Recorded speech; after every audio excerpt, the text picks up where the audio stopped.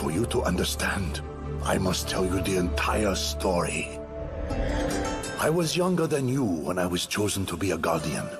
My parents told me that it was a great honor, that I couldn't turn it down. So they took me to the temple. I wasn't very happy there. I would have preferred to live with my parents and be with other children my age. I didn't want to be a guardian of anything. One of the tests to become a guardian required me to watch over a miracle box for a full 24 hours without any food. All I had for support was my apprentice's staff.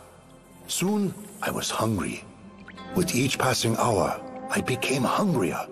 And it was all because of the Miraculous, because I had to watch over them.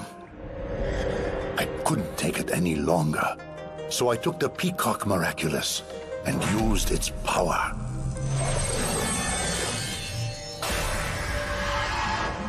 All I wanted was a nice little companion I could send to the kitchen to fetch me some rice balls. But the Miraculous must never be used for the wrong reasons. The anger I was feeling mingled with my intense hunger, and I created a senti monster that was very different from the one I had envisioned. A ravenous senti monster out to devour everything, but specifically the Miraculous, since they were the bane of my life at that very moment. In my panic, I lost my staff, the very object that would have enabled me to control it. I was just a young boy. I was so afraid, I didn't even think of destroying it by simply using the Peacock Miraculous. I tried to erase all traces of the foolish thing that I had done.